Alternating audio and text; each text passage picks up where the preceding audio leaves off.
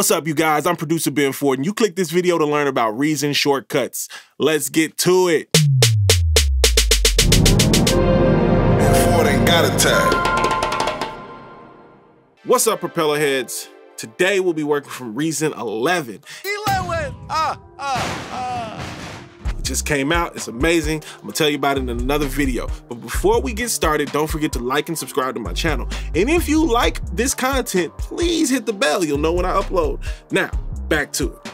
Today we'll be talking about workflow and how using these 10 shortcuts will keep you creating rather than formatting. Before we start, you need to know we are excluding copy and paste and the most important, save and save as. We already know these are important. I don't think I need to explain that. So, one more thing. These keyboard shortcuts are based on the Apple keyboard. For PC users, Command and Alt keys change to Control and something else. You'll figure it out. Anyway, let's get to it. Number 1, QWR. 3 different keys that affect your mouse 3 different ways. These are the go-to editing keys. I actually hover over these keys when I'm editing. Q is the selection tool. This tool allows you to drag, drop, expand, and collapse elements in the edit window. W is the pencil tool. This lets you draw MIDI notes in the editor. And if you have reason 11, now you can draw multiple notes at the same time, like all kind of arpeggios. Look at that, arpeggio. All right. Yes, I'm excluding the letter E. I know it's on the keyboard, but E is for eraser, which is AKA the delete button, which I'm sure you can find either or. Finally, R. R is for the razor tool. This is the best tool for quick edits on MIDI and wave blocks. It allows you to cut the element sequence wherever your cursor is, depending on if snap is on or off. All right, so since we talked about snap, number 2 is the S key, which turns snap on or off in the edit window. When off, it allows creators to go beyond the rigid feel of quantization on purpose. How? You can slide parts of your sequence to achieve that feel, that vibe, or you know what you're looking for. Number 3, shift and enter together.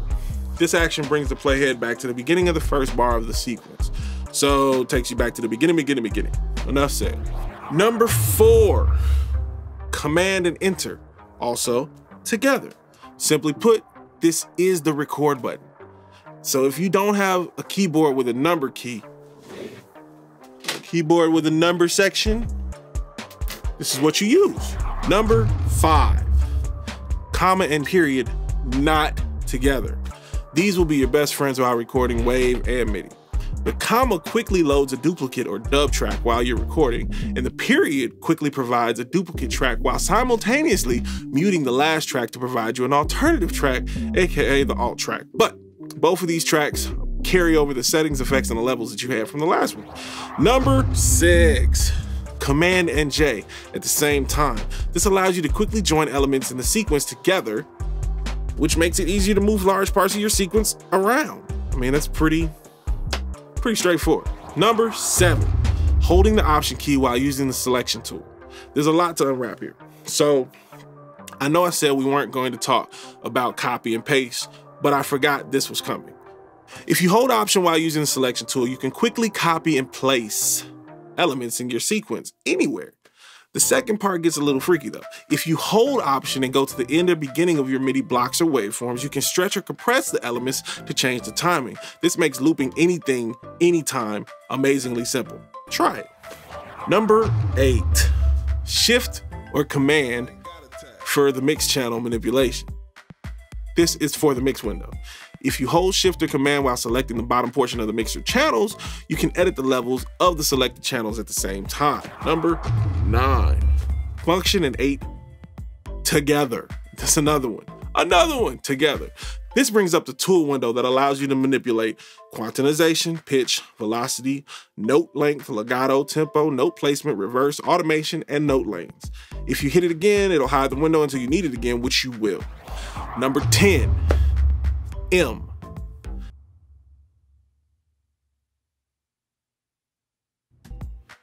M is for muting elements in the sequence window while in the edit window. Sorry about that. Let's do a quick recap. 1 is for QWR, 2 is for S, 3 is for Shift Enter, 4 is for Command Enter, 5 is for the comma and the period not together, 6 is for Command J, 7 is for Option with the selection tool, 8 is for Shift or Command with the Option key, 9 is for Function 8, and M is for... I'm just playing. All right, Propellerheads, let me know your favorite shortcuts in the comments below. Don't forget to like and subscribe to my channel, and since you've made it this far, you might as well just hit the bell. You'll know exactly when I upload the next video. Thank you to all my old subscribers, and welcome to all my new subscribers. I can't wait to drop the next video. Peace.